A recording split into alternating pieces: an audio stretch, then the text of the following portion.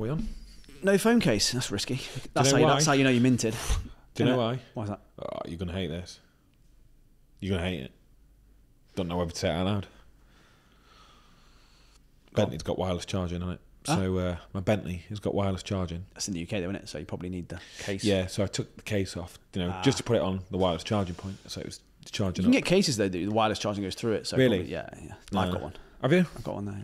That might be too thick. So it's like a little sleeve that you put it in like Yeah, that. but it's the... Oh, is it? Oh, it's a sleeve, is it? So it's like a sleeve, yeah. Okay. It's not like a platform. Sorry, I don't have a Bentley. I've never been in one. So yeah. I'll show you. Yeah, of course. Get the rubber gloves on and stuff. You can allow me in there? Yeah. I take my shoes off. You can look, yeah.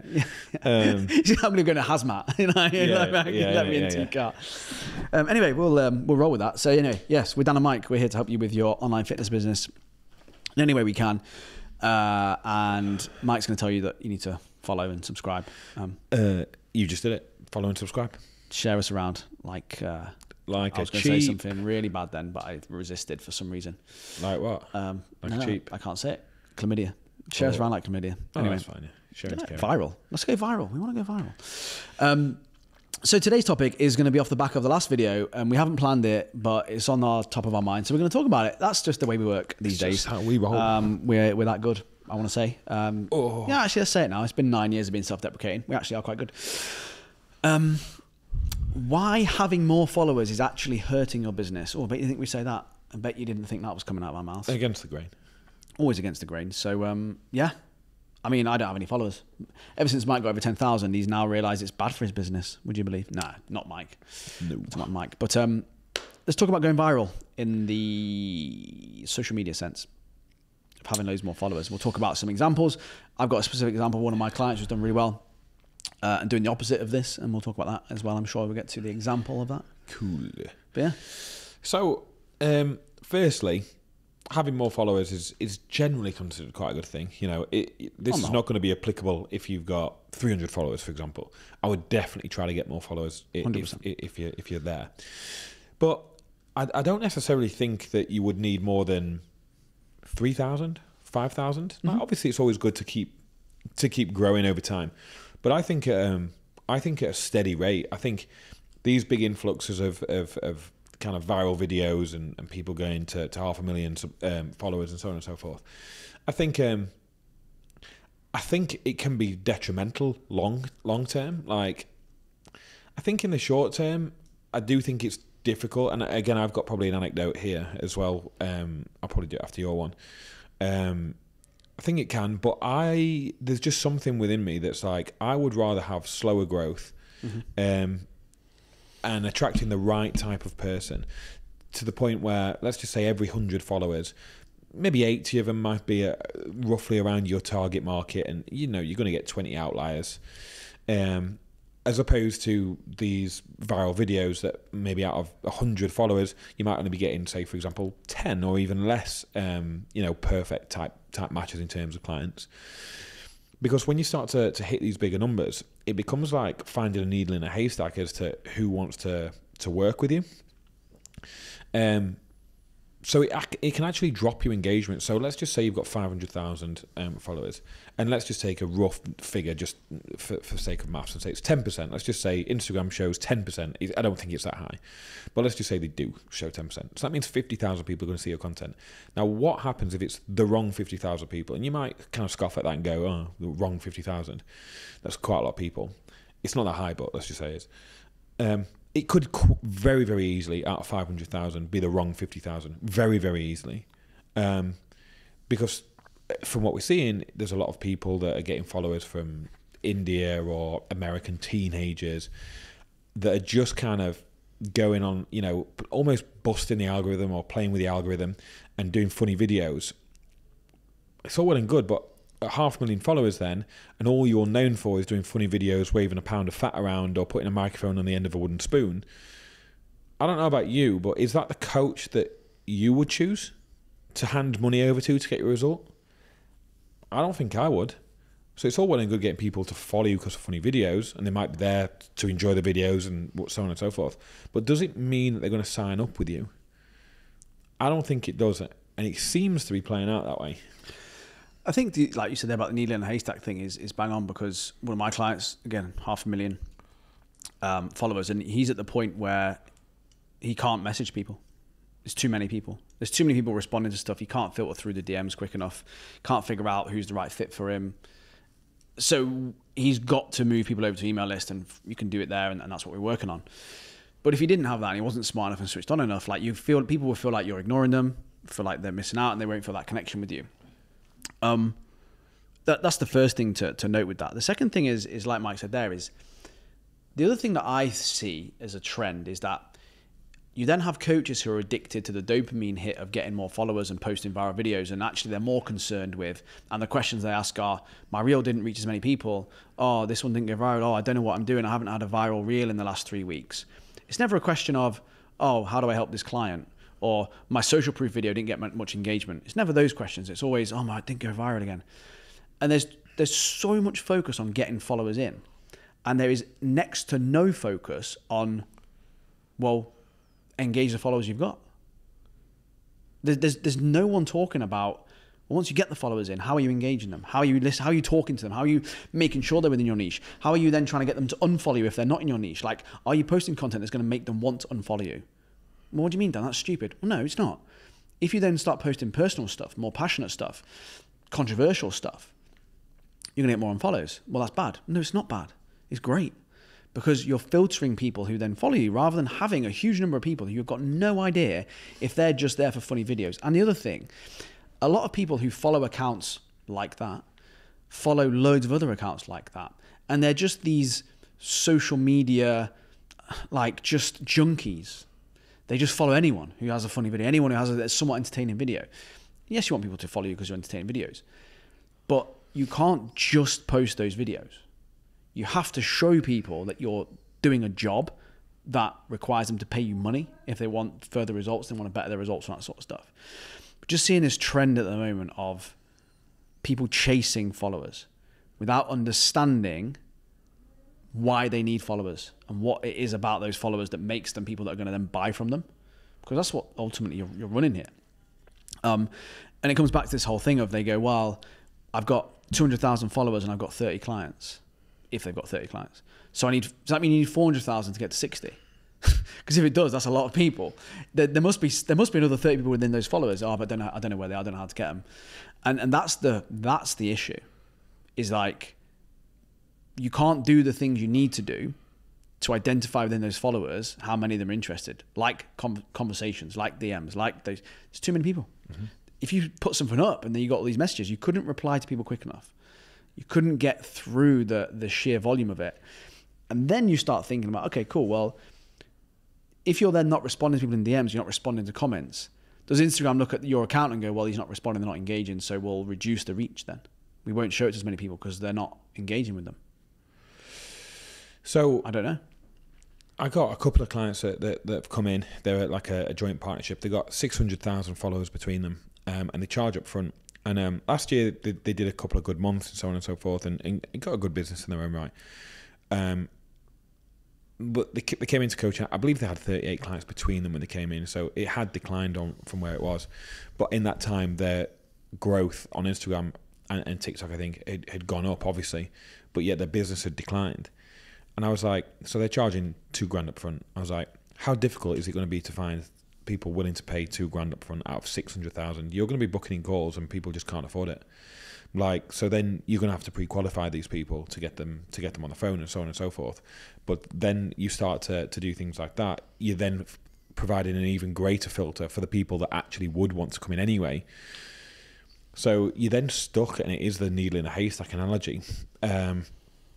And I would prefer to have had 10,000, and I'm not just saying it, I'd prefer to have 9,000 or 10,000 followers, because it's much easier then to distinguish who it is that's interested. And I've just had a consultation last week with a guy who did Love Island a few years ago, who is in the process of leaving like an agency type thing, and he's going to come on board.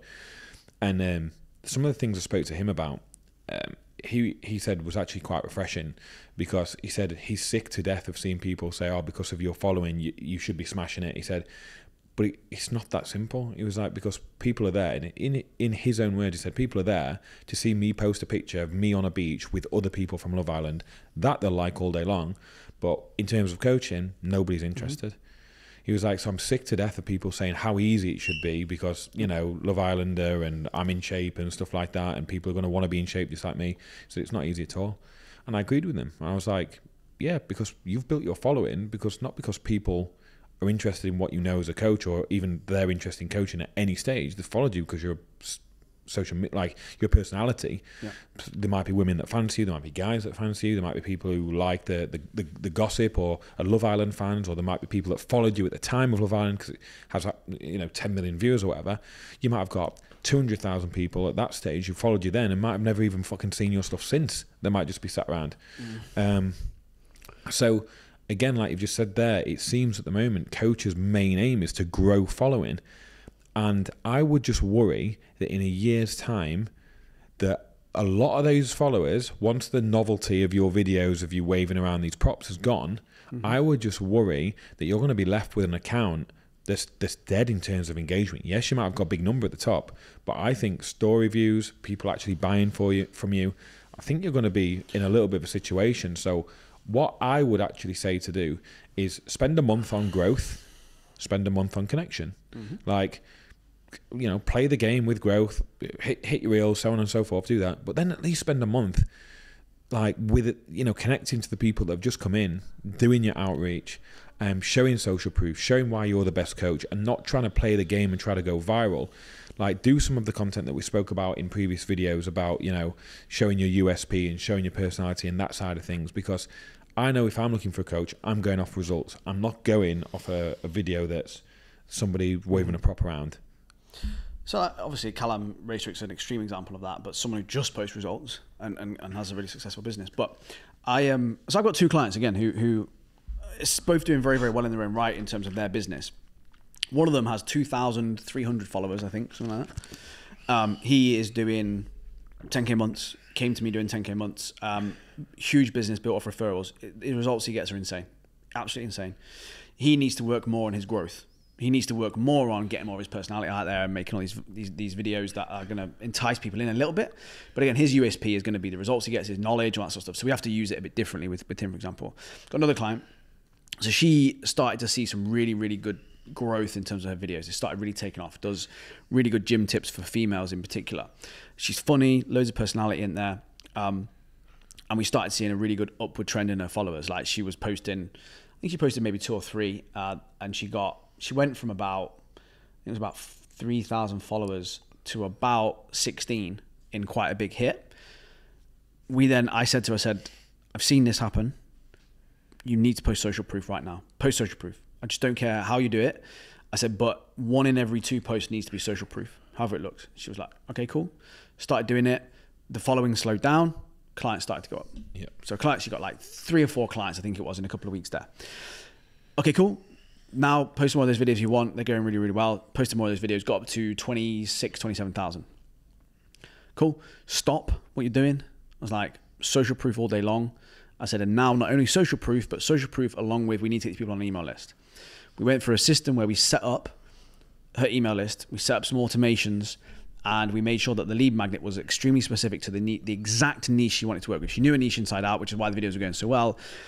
The videos were all on gym tips. So the lead magnet then was, 4-week training program for her niche to get into this position, whether it was to beat gym anxiety or get shredded or whatever it was, doesn't matter. The point is, it was directly related to her niche, so that we could go, right, out of those 28,000 people that have just started following, or some of them are obviously older than that, a bit from before, we need to know how many of those are actually interested in what you're offering, because it's pointless growing beyond this point. We need to make sure that we can get as many as we can. She put out one post after a bit of social proof and some of these videos, one post, again, all automated with DMs and comments. You didn't have to lift a finger. She got 1,200 email list subscribers. She doubled her email list through one post. And she said to me, I can't remember if it was in a message or whatever, but she was like, if I hadn't have had your guidance, I would have just kept posting those videos and I'd have been stuck not knowing what to do. This is a coach as well who like really gets like anxious doing loads of DMs and like conversing with people. It's like, it takes a lot of energy for her. She like really struggles with it, which is fine. It's normal. But I said to her, and she also struggles sending emails. I was like, can you now see the value in brain dumping on emails and send them to these people? She was like, 100%. She is now full with clients. She has a waiting list. Off that email list, she has now a separate waiting list. And she has I think she's just either, obviously we're doing this in June, she's just sent out an email to book calls in for people to start in July. So the next time she emails the waiting list is going to be to start in August. Now, would you rather be in a position where you know you've got people coming in July and August to pay deposits, they're ready to start coaching, you're as full as you want to be? Or do you want to grow your following to 500,000 and not have a fucking clue how to deal with any of those people? Because like I said to her, 30,000 people is enough. So you've just proven you can build a great business with 30,000. You don't even need more followers. You just need to do. So I said to her, I said, you need to do this again in a month's time. And again, the social proof is the next thing. I said, don't want more viral videos for the next month. Again, I was like, as much social proof. She's still going to post some, but obviously because of the way that it works with the virality of them, you have to post them continuously all the time. Mm-hmm. So if you mix in social proof and they don't get as much engagement, which again is fine, the videos never then reach that point where they kind of go viral. So the next 4 weeks is social proof of the lead magnet, of how it's going and how people are enjoying it, social proof of her clients, the odd videos, and then she's going to do the same thing again another month. She's not going to get 1.2, of course she's not, but she may get another 400 people on the email list. Then you go, right, back to doing the videos. If you want to grow another 10,000, cool, let's try and do another 10,000. But you're doing it from a place of full clients, waiting list, email list subscribers going up who are in your exact niche. So I said, so if you lost your Instagram tomorrow with all those followers, let's say you get hacked, which again, when you have high amounts of followers, people try and hack you because you've got loads of followers and they can scam people out of money. You've got that 3,000 people on your email list, that your exact niche and exact audience. What's more valuable? 3,000 people exactly in your niche, or 500,000 people you haven't got a fucking clue who they are? I know which one I'd take. That 500,000. Yeah. You missed the point, mate. It's a bigger number. Yeah, bigger number, isn't it? Surely. And this is the thing where people just think that we're shitting on it because we don't have 500,000 followers. I had a call with one of my clients who has 500,000 followers, and he was like, we talked about the numbers within our business a little bit, and we talked about where we're at, and he was just like, he said to us, you're living proof that it's fucking pointless and that you don't need it, and that you do only need combined 17,000. You've got a bit more than me, but it's fine. But combined 17, but like there's going to be crossover. There'll be some crossover. So we might have got 13,000 between us, and we're doing bigger numbers than them people on those. So that's what we're saying it for. We're not saying it from a position of we're shitting on it because we haven't got it. Wouldn't want it for one, but it's trying to remember that there's not merit in just getting followers for getting followers' sake. You have to know what you're doing with them and have a strategy in place. And that's exactly what we're doing with these coaches. And I would argue it's almost too late once you've got them. Yeah. You need to do it as you grow. You need to do it as you grow and have these systems. Because now with my client there, she can constantly say, DM me this word, comment this word. And she's going to get people on her email list automated. Imagine if you had that before you went to 500,000 or whatever. That's it. I think that's it. But there we go. Just to show you that, look, it's not the be all and end all. It's not like, yes, again, you need followers to a certain point. You need all that sort of stuff. But what's more important is that you have the right people in your world, which is your email list, et cetera, and on stories and stuff like that. So out of our, let's say, combined 13,000, how many coaches do you reckon we have? Well, I have on mine. I was looking at this the other day. I can't remember exactly the amount, but I have quite a large, at the moment, like turnover. And what I mean by that is my followers haven't gone down, but I get unfollows and follows. Yeah. Which is what you want, right? Because obviously we've changed our niche to a degree. So let me just look at the dashboard and see on average over the last 90 days what that has been. And then I think you could probably extrapolate from that. Roughly, yeah. Roughly what we think it might be. So over the last 90 days, I have had 486 follows and 336 unfollows. Okay. So if we say we've 486 people followed me in the last 3 months. Have I got more? So 150 a month. Have I had more or less than that? Quick comment in the thing. Mike's had more, Mike's had less. So 150 a month over a year, 1,500. Is that right? No, that's wrong. More. It's going to be 2,000. 2,000 in a year. So we've been doing it for just over a year now. So call it 2,250 coaches. And there was already coaches who followed us originally anyway. And I look at, again, when I look at my story views as well, it's just like coach after coach after coach after coach. Yeah, same. So over the last 3 months, overall, 259. Overall, yeah, the overall number's low. 764 follows, 505 unfollows. Yeah, I'm one of those unfollows. Yeah. You would. But that's the thing, right? Is that's what you want. So when you look at the overall number, go, oh, you know, you've only had 100 followers in 90 days. No, we've had 700 followers. Because if you were to follow us now, you'd have to be a coach or someone trying to sell short form video.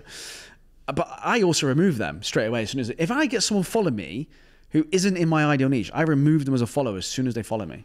You know, there's people who are like content strategists, VAs. I just remove them. I see them coming in a mile away, remove them straight off the bat. Anyone who's following 7,500 accounts who isn't a coach, I pretty much remove them. I don't want them. So I would say, like, how long have we been doing this? About a year? Yeah, it's got to be coming up to a year now. So let's just say a year then. So like you've just said there, so 700 over three months. So it's 2,000 a year, isn't it? Because you times it by 4, because that's quarters. So let's just say we've got 2,000, maybe 3,000 coaches. Yeah, bit of crossover between us as well. Yeah, so quite a lot, probably more crossover than before. Yeah. So let's just say we might have got 3,000, 4,000 tops followers between us, and we got 600 clients over in the business. We don't need 300,000. But literally, coach client like because no one's going to sign up with us that are not online coaches now. Like no one's going to sign up with us. So I genuinely think we probably got 3,000 to 4,000 online coaches as clients. But because we do our content the way that we do it, because we stand for something, because we've got personality, because we're different, because we know our USP, because we know our niche, because we'll engage with you in DMs, because it's actually us and not VA, because we don't sell to you straight away, because we're just there, because if you need us, we're there, we'll give you advice, and we've got, you know, a decent setup with how we run the members group and so on and so forth.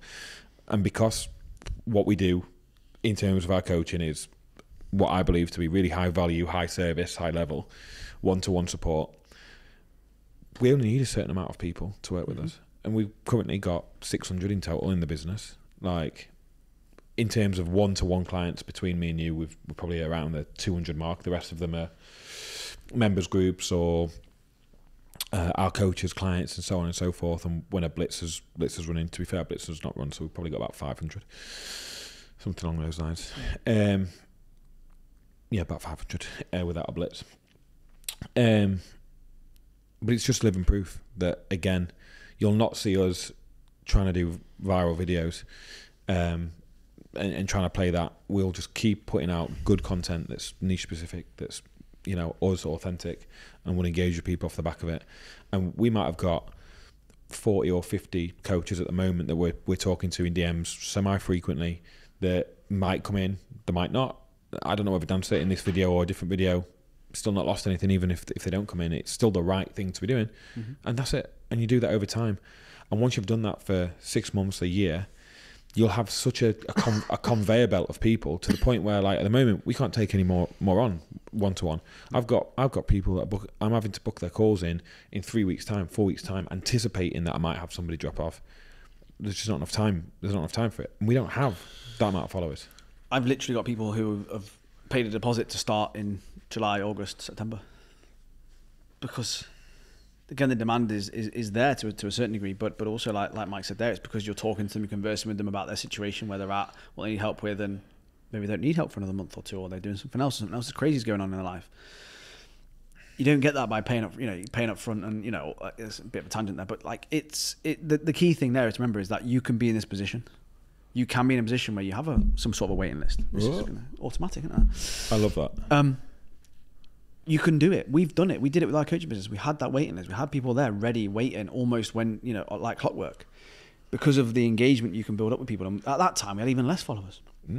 So, yeah. Anyway, I think we banged that drum enough. Yeah. All right. Don't worry about it. But go follow us. Yeah, follow us. Yeah, we need subscribe, please. But we actually do need you, though, because you probably are online coaches. So. Yeah, there you go. Okay, done. That's it. Like and stuff. Yeah. Bebo and whatever. Everything. Yeah. See it.